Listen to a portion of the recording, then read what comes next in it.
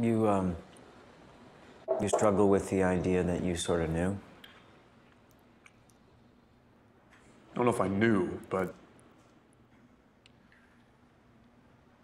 one of Nate's friends died when he was 16 in a motorcycle accident. And I had this dream where we were sitting in church. And I didn't know what I was doing there. And I could see my grandparents, both sides, up in the, on each side. And I felt this tap on my shoulder. I looked to my left, and it was my brother and Chaz. His friend died. Yeah.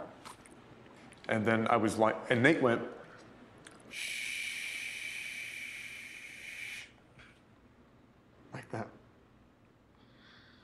And I was like, what the hell?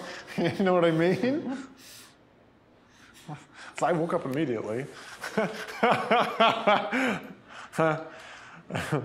And then the next day I was going to email him in Iraq, and I had it all written out, the dream I had, and I deleted it, because I didn't want to freak him out.